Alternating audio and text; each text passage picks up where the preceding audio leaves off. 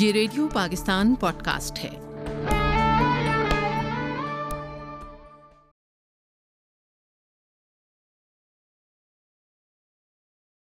السلام علیکم، میں ہوں احمد آفتاب نیازی اور ریڈیو پاکستان پوڈ کاسٹ لے کر آپ کی خدمت میں حاضر ہوں۔ آج ہم آپ کی خدمت میں ایک نوجوان کا انٹرویو، ان کی باتیں لے کر آپ کی خدمت میں حاضر ہیں۔ ان کا نام ہے محمد ابراہیم خان اور انہوں نے BSc میکینیکل انجینئرنگ کی ہوئی ہے اور عملی زندگی کی طرف رواں دواں ہیں ماشاءاللہ۔ تو ابراہیم خان، آپ کو خوش آمدید ہے اپنے اسٹوڈیو میں۔ Sir thank you for having me, I am very honoured to be hair.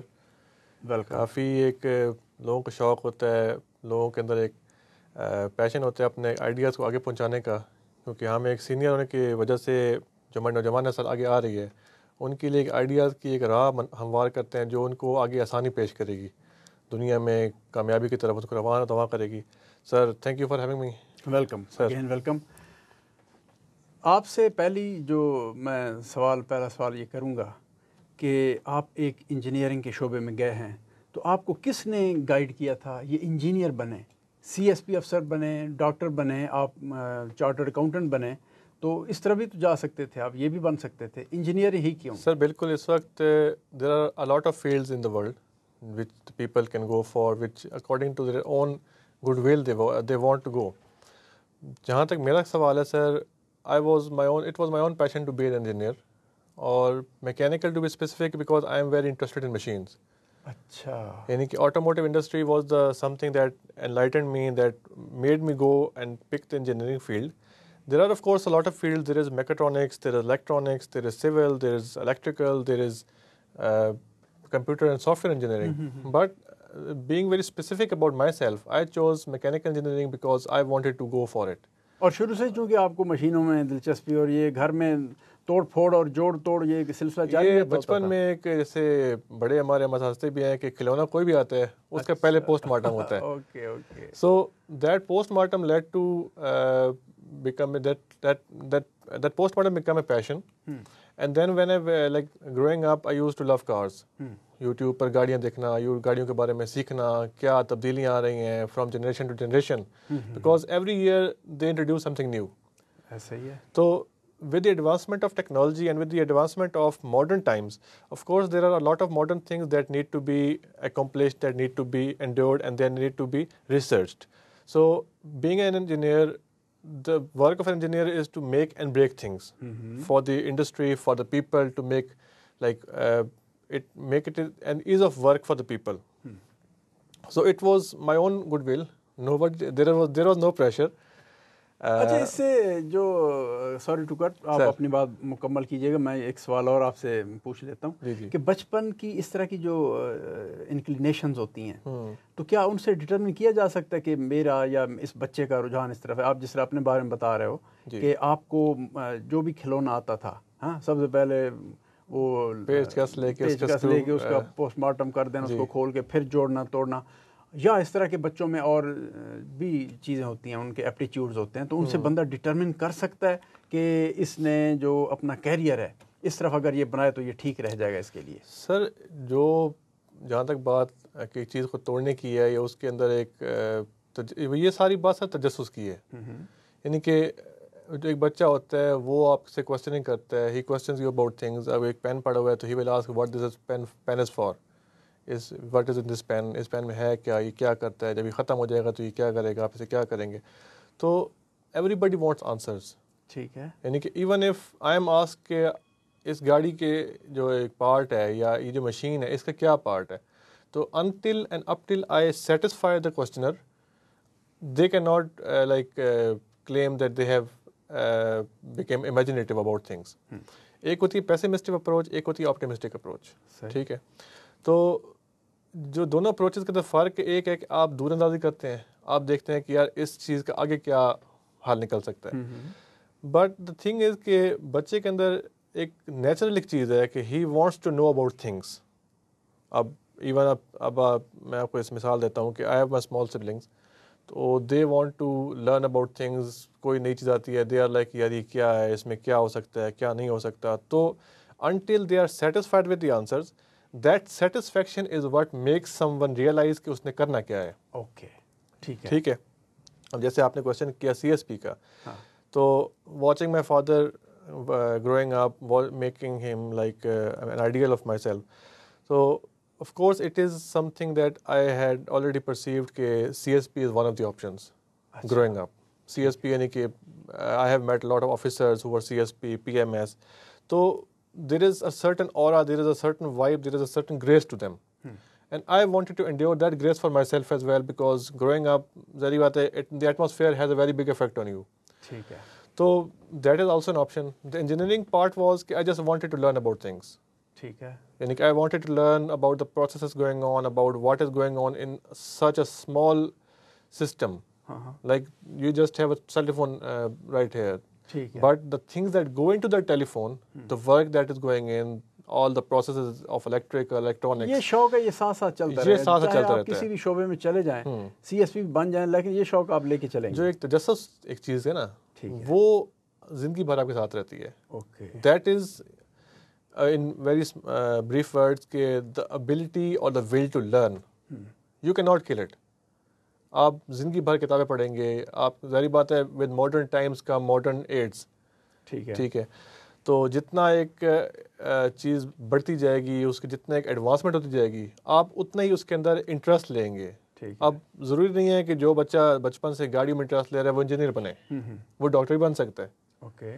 لیکن جو ایک بیک ہینڈ پہ شوق ہے وہ اس کا جاری رہے گا, وہ جاری رہنا چاہیے. ایک اب چیز ہوتی ہے ایجوکیشن, ایک ہوتی ہے نالج. ایجوکیشن ہے جو آپ ریسیو کرتے ہیں from your teacher, from university, from college. But the پیشن اور نالج از کہ what you want to learn for your self. دو چیزیں ہوتی ہیں which are very important to distinguish between کہ what a person wants and what he actually needs.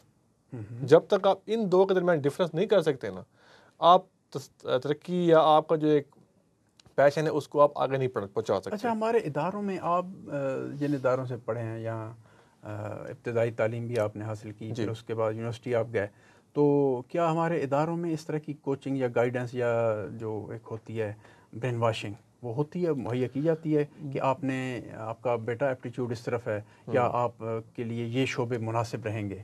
تو اس طرح کی آپ کے تجربے میں چیزیں مشاہدے میں آئی ہیں کیا؟ بالکل, آپ کو گائیڈنگ کرنے کے لیے آپ کے ٹیچرز موجود ہوتے ہیں, آپ کے پیرنٹس موجود ہوتے ہیں. ان کو سب سے بہتر تو آپ کے پیرنٹس کو پتہ ہوتا ہے کہ ایک بچے کا انٹرسٹ اس چیز میں, وہ یہ کام کرنا چاہتا ہے تو اس کو آگے بڑھنے دیں. نہیں, میرا سوال یہ ہے کیا ہمارے اس میں ہے چیز معاشرے میں, بہت ہمارے انسٹیٹیوشنز میں, معاشرے میں, یعنی کہ جو ایک بہت بڑا کوشچن ہے نا کہ لوگ کیا کہیں گے. آپ کو تو کر دیا آپ کے باپ نے, آپ کی امی نے, آپ کے ٹیچرز نے. سر یہ بہت ریئر ایک فیکٹر ہوتا ہے کہ آپ کو آپ کی مرضی کی جانی چاہیے. یعنی کہ ہمارے معاشرے میں کیا ہے کہ بیٹا you have to go for engineering, you have to go for doctorate, you have to go for the army, you have to go for accountancy اور what ever the subject is. But that is what they want. ٹھیک ہے, یا what is needed by time. ایک time کی requirement ہے نا. But what the person actually wants, that is very rare کہ وہ چیز آپ کی پک کر لی جائے اور وہ آپ کو آگے پڑھنے دیا جائے. اب اکثر پیرنٹس ہوتے ہیں وہ کہتے ہیں بیٹا یہ چیز آپ نہیں کرنی, اس کا اسکوپ نہیں ہے, یہ ہے وہ ہے. Like there are lot of theories, there are lot of conspiracy behind it. تو دا فیکٹ از کہ when a parent knows what the children has interest in, تو جو ایک ٹرسٹ ہوتا ہے, جو ایک بانڈ ہوتا ہے between the parent and the child, وہ آپ کا ضروری ہے کہ آپ اس پہ ٹرسٹ کرتے ہیں کہ بیٹا آپ نے یہ فیلڈ چوز کی ہے, you are able to conceive what ever you want, you are able to do what ever you want, but keep in mind about the failures and the consequences. Risk taking ہے نا, unless کہ آپ risk لیں آپ اس چیز کو نہیں بھانپ سکتے کہ واٹ از بیہائنڈ اٹ. اب انجینئرنگ کے بارے میں کنسیپٹ ہے کہ یار انجینئر اتنے زیادہ ہو گئے ہیں, جاب نہیں مل رہی. There are lot of engineers that are job less right now, and even after 5-6 years still they don't have a job. But that is just a theory. In practical جو ہے there are openings, but we don't want to go for them. اچھا, concept پھر وہی آتا ہے کہ what you want and what you need. اب want آپ کی کیا ہے کہ you want a very good job, you want a job that pays well, that has good incentives, but what you actually need is a job. ہمیشہ آپ چھوٹے level سے اسٹارٹ کر دیں آپ. اور ہمارے یہ جو ایک آپ اس کو کوئی بھی جس طرح کا بھی نام دیں اس بیہیویئر کو کہ we don't want to go for that thing. Okay ہم لرن نہیں کرنا چاہتے. یعنی پہلی دفعہ ہماری خواہش ہوتی ہے کہ بہت زیادہ کوئی اونچے ٹارگیٹ بیٹھ کے زیادہ what you want versus what you need جو ہے, جب تک آپ اس چیز کو نہیں دیکھیں گے آپ اس چیز کو پھر فالو نہیں کر سکتے. صحیح ہے, تو آپ اس کے لیے پریپیئرڈ ہیں؟ یعنی میں سر بالکل ایک I have taken a risk, it was my own interest, it was my own good will, my own doing. Of course there are opportunities, we are exploring them as engineers, I am exploring them as a person, as an engineer, as a professional. تو جب تک اس چیز کو آپ explore نہیں کریں گے تو you will not get the result. Right now what are you doing? Right now I am exploring my options. I have a lot of options. I am preparing for CSP exam as well. My own preference would be Foreign Services of Pakistan, but my second priority would be DMG. But of course, then again, it's what you want versus what you get. So I'm still doing my work. So inshallah in the future you will see me as someone new, someone more professional. آپ نے اب آپ کی تو باتوں سے یہی لگ رہا ہے نا کہ آپ کی ٹاپ پریارٹی CSP بننا ہے.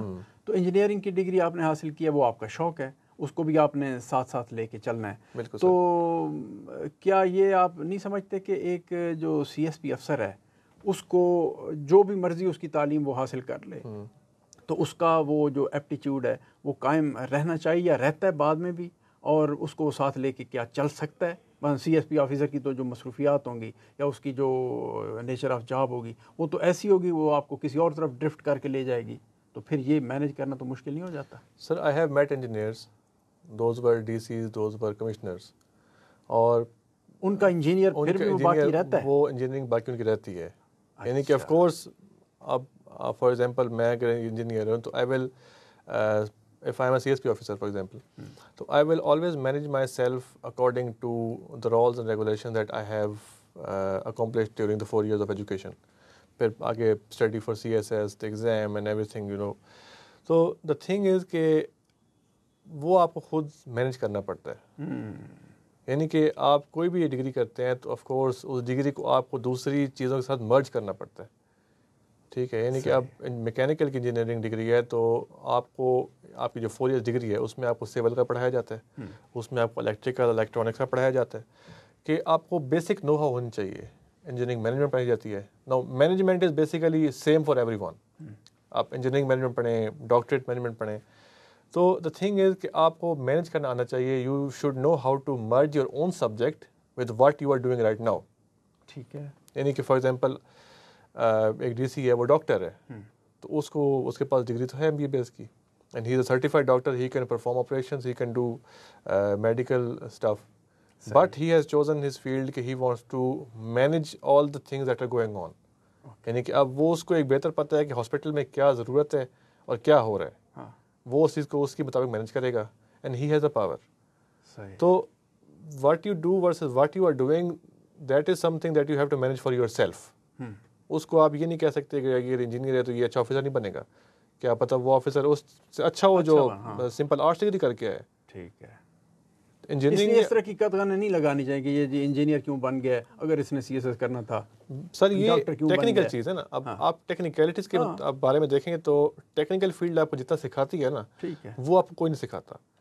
آپ کو ٹائم مینیج کرنا آتا ہے, آپ کو پتہ ہے کہ میں نے اس ٹائم فریم میں یہ کام کرنا ہے, I have to do this in this time frame, اور میں نے اس چیز کو ایسا لگانا ہے کہ اس میں ٹالرنس بھی ہو اور اس میں میرا جو ایک روٹین ہے وہ بھی خراب نہ ہو. اچھا ابراہیم خان, یہ بتائیے آپ اسٹوڈنٹ لائف میں کس طرح کے اسٹوڈنٹ تھے؟ اچھے, میڈیاکر؟ سر I was a میڈیاکر student, I wasn't very hi fi. یعنی کہ if I was to give marks to myself, I would say 7 out of 10. یعنی کہ below the top but above mediocre. تو the thing is کہ what makes you a student is not how much you know یا how much good you perform, it's how you do in the real world. جو آپ سیکھتے ہیں, جو آپ کی پکنگ پاور ہے. اب میں اپنی بات کروں تو عالم اسکول سے میں پڑھا ہوں, میرے ساتھ کئی دوست تھے, کئی ہمارے کلاس فیلوز تھے, وہ اچھی جگہ پڑھ رہے ہیں. ریزن یہ تھی کہ they picked what they were given. یعنی کہ what they were given as knowledge, they picked it, they installed it in their systems. اگر میں ٹیکنیکل ایک بات کروں تو, and they utilized that knowledge for the welfare of themselves as a person and as a professional. So student چاہے hi fi ہو چاہے لو اس پہ ہو, everybody has something that the other doesn't.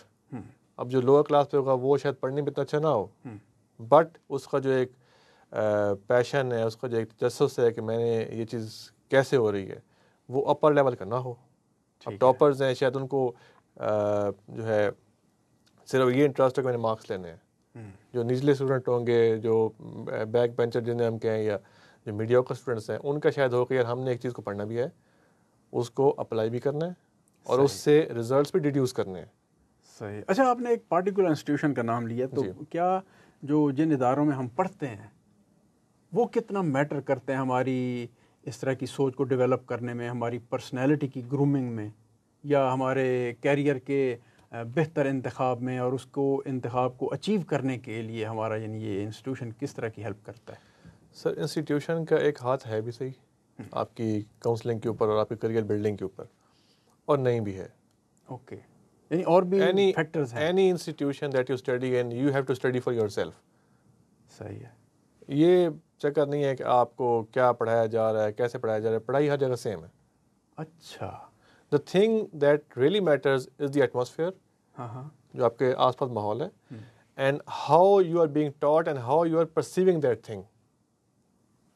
یعنی کہ اگر مجھے کہا جائے کہ انگلش جو ہے انٹرنیشنل لینگویج ہے, جی, ٹھیک ہے, اب وہی چیز مجھے اعلیٰ میں پڑھائی جا رہی ہے, وہی چیز شاید میں سٹی اسکول میں پڑھوں, وہی شاید میں ایلائڈ میں پڑھوں, but how I perceive it is what really matters.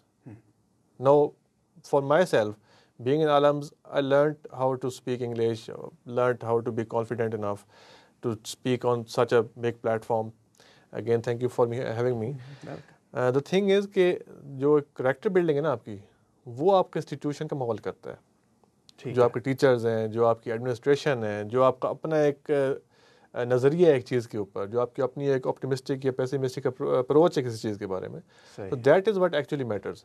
ادارے کا ہاتھ اس حد تک ہے کہ وہ آپ کو گائیڈ کرتا ہے, لیکن اس گائیڈنس کو آپ کیسے لیتے ہو اور پرسیو کرتے ہو اور آگے اس کو کیسے اٹر کرتے ہو, that is on your own self. بالکل ٹھیک ہے. اب جی اب اچھے ادارے سے بھی لوگ پڑھ کے کچھ نہیں کر سکتے, برے سے کر کے بہت کچھ کر سکتے ہیں. The only thing that again I ول سے کہ دا perception of things and that perception then made into reality is what actually counts.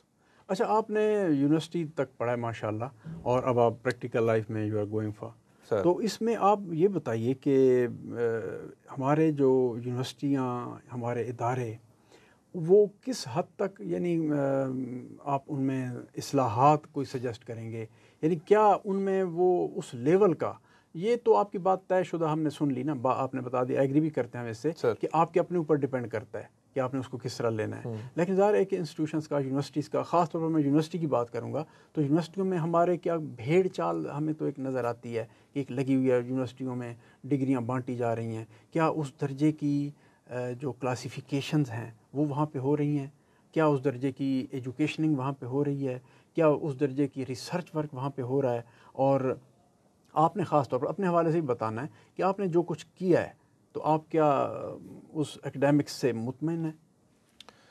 اور نوجوانوں کو ذرا تھوڑا سا اس حوالے سے کچھ مشورہ بھی دیجیے گا. It is a very tough question.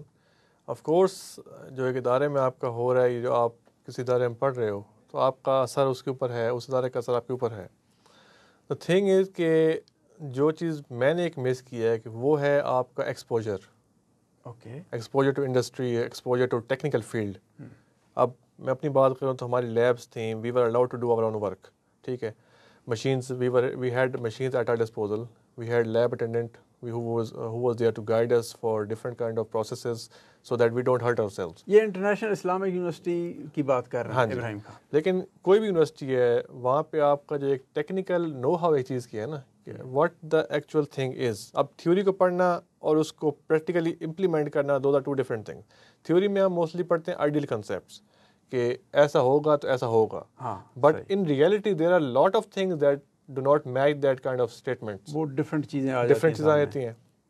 تو یونیورسٹیز کے اندر جو ایک انجینئرس, خاص طور پہ اگر ٹیکنیکل ٹائم میں بات کروں, تو جو ایک ہینڈز آن ایکسپیرینس ہے, انڈسٹریل آپ کا جو ایکسپوجر ہے, that is some thing that should be improved over time.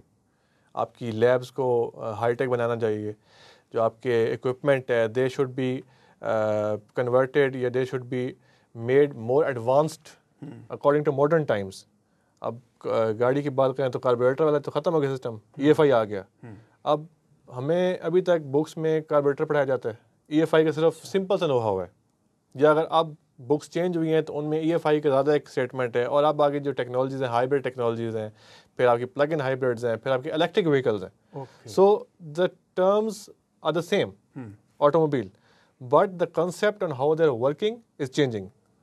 That should be the focus of the institution کہ اگر ایک چیز آپ کو پڑھائی جا رہی ہے تو ٹیچر جو ہے وہ آپ کو اس ماڈرن ٹائمس کے مطابق اس کا ایکسپوجر دے, آپ کو اتنا اچھا پڑھائے, اور پھر باقی آپ اسٹوڈنٹ کے اوپر ہے کہ وہ اس پہ ریسرچ کرے. سیکنڈ تھنگ از کہ جو انڈسٹریل ٹورز ہیں دے آر ویری آپ کے beneficial for every degree, arts, sciences, engineering, medical, doctors, every one should at least go for one اور ٹو انڈسٹریز, یا جو ورک پلیس ہے, انڈسٹریز میں نہیں کہوں گا, work place is more proficient, more proper to سے. تو دا ریزن بینگ کہ they should know what our degree is. اب اکثر ڈگریز کے بارے میں یہ ہے کہ یار اس کو پڑھنے کا کیا, اس کا تو کوئی کنسیپٹ ہی نہیں ہے, دیر از know like form of work in Pakistan یا ان the international market. The thing is کہ when a student knows what his degree is about, that is when he actually takes interest in it. اب ایک بچہ arts پڑھے, اس کو کہا جائے کہ بیٹا آرٹس کا صرف یہ ہے کہ آپ ٹیچر بن جائیں گے, یا آپ کو جو ہے کسی ادارے میں ایز اے ایچ آر لگا دیں گے, ایڈیٹر لگا دیں گے, تو وہ تو نہیں پڑھے گا. ٹھیک ہے, ڈگری وہ کر جائے گا, ہی will complete this degree with flying colours, but the perception of what he was given, that will like hinder his progress, and he will not be able to learn more. The fact that you should know what you are studying and how it is being implemented in the real world, that is actually the way to go. And the best way to bridge the gap between these two things is to give them more exposure, take them on different tours, to different workplaces, to different industries, to different forums, to different workplaces, so that they know what they are studying and how it is. ہماری industries اور work place کا بھی ہمارے جو university graduates ہوتے ہیں, پڑھنے والے ہوتے ہیں, ان کے لیے ان کے دروازے کیا دے آر اوپنڈ, اور اتنا کوآپریٹ نہیں کرتے. انڈسٹریز نیور لائک سے نو ٹو یو, اگر آپ پراپر چینل کے تھرو جائیں. ٹھیک ہے, تو کہ ہم خود بھی ایز این انجینئر ہم نے 2-3 انڈسٹریز وزٹ کی ہیں, کے ایس پی میں ہم گئے تھے, کیمرا بیس میں ہم گئے تھے, تو we had some kind of exposure کہ what actually is happening with the engineering degrees right now. کپڑے کی فیکٹری ہم کلوتھنگ فیکٹری میں ہم گئے, کوہ نور ملز میں ہم گئے, تو those are all different things. یعنی کوہ نور میں آپ کا جو کام ہو رہا ہے وہ کیمرا میں نہیں ہو رہا, کیمرا میں جو ہو رہا ہے وہ کے ایس پی پمپس میں نہیں ہو رہا, but the engineering behind it is the same. بالکل, انجینئرنگ کی کوئی نہ کوئی فیلڈ آپ کی وہاں پہ انٹر ہو رہی ہے, امپلیمنٹ ہو رہی ہے. سو اور جب آپ ایک بیسک ڈگری کرتے ہیں تو that degree is based on all kinds of situations. ٹھیک ہے, اب آپ کی آرٹس کی ڈگریز ہیں, اس میں آپ کو تھوڑا بہت سائنس پڑھایا جاتا ہے, میتھ کی کلاسز ہوتی ہیں آپ کی, کہ آپ کو ایک بیسک کنسیپٹ ہو کہ you know every thing about it. یعنی کہ ایک بیسک نو ہاؤ جو ایک چیز ہوتی ہے نا. ٹھیک ہے, اب اس بیسک نو ہاؤ کو ہی آپ لے کے آگے پھر ڈیسائیڈ کرتے ہیں کہ what I should be doing. صحیح. اب آرٹس پڑھ کے آپ سیسس بھی کر سکتے ہیں, یعنی کہ آپ کو شوق ہے کہ میں اچھا لکھ سکتا ہوں, اچھی مینجمنٹ کر سکتا ہوں, تو آپ ایسا شعبہ جل لیتے ہیں جس کے اندر یہ چیز موجود ہے. ٹھیک ہے, ایک انجینئرنگ کی ڈگری ہے تو اس میں میکینکس آف مٹیریلز بھی ہے, اس میں فلوئڈز بھی ہیں, اس میں ہیٹس بھی ہے, جو ایکسچینجز آپ کے تھرمو پاور پلانٹس ہیں. یعنی کہ there are hundreds of things that you can do with one degree. اب وہ 100 آف چیزیں چوز کیسے کرنی ہے, that is only when you are exposed یا when you research your self کہ میرا انٹرسٹ کس چیز میں. یعنی کہ when the bridge between the theory and practical life is گیپڈ, یہ بڑا ضروری ہے, then it is then that you will prosper and you will get success. Other than that, بہت خوب, there is no problem کہ آپ اس میں کچھ کر نہیں سکتے. بہت خوب. ابراہیم خان, ہم آپ کے لیے بہت دعا گو ہیں, بہت ساری دعائیں, ویل وشز آپ کے لیے. تھینک یو سو مچ. ہمارے اس پوڈ کاسٹ کا وقت چونکہ بڑا محدود ہوتا ہے, تو آپ سے بات کر کے بڑا مزہ آ رہا تھا. آپ بڑی ماشاءاللہ اچھی باتیں ہمارے سننے کے لیے بتا رہے تھے ہمیں. میں چاہوں گا کہ ہمارے پروگرام کے اس پوڈ کاسٹ کے آخر میں کوئی خوبصورت سا پیغام نوجوان نسل کے لیے, خاص طور پر نوجوان نسل کے لیے, جو میرا ایک, میں خود بھی ایک نوجوان ہوں, کوئی شک نہیں, اور ایسا ہی ہے. ابھی یعنی کہ ہم بزرگی کی طرف جا رہے ہیں, نہیں, but still we are young, the night is young and sky is the limit. The thing is کہ you should know your priorities. یعنی کہ اگر آپ نے ایک چیز پڑھنی ہے اور آپ اس میں کمفرٹیبل ہیں, کیونکہ کمفرٹ اگر آپ کی نہیں ہے تو آپ اس کو نہیں پڑھ سکتے. اور کمفرٹ یہ نہیں کہ آپ بس آپ نے وہ پڑھ لیا اور آپ بس اسی میں محدود رہ گئے. Explore other limits, explore your limits. Comfort zone سے باہر آئیں، رزق لیں، اپنے جو آپ کا ایک پرسیپشن اباؤٹ تھنگز ہے اس کو ریئلٹی میں چیک کریں کہ از دیٹ پرسیپشن ٹرو اور not, and then go for it. Other then that آپ جب تک کمفرٹ زون میں اپنے رہیں گے، جو ایک کمفرٹ زون ہے آپ کا کہ آپ بس اس میں آپ کمفی ہیں، آپ جیسے سردیوں میں کمبل میں گھسے ہوئے ہیں، باہر نہیں نکلیں گے تو آپ کو کچھ بھی نہیں ملے گا. آپ باہر آئیں گے کمبل سے، you will go for a jog, you will go for a walk, you will go to your workplace, you will go to your school and colleges and take interest in things, then it is that you will know what reality feels like. کیونکہ professional life جو آپ کی ہے that is very brutal. That is I'm very sincere with you right now. اور اس brutality کو counter کرنے کا ایک ہی طریقہ ہے کہ آپ اس کے لیے پہلے سے تیار ہوں. Be ready for what's coming, hope for the best and prepare for the worst. Thank you so much. Very nice.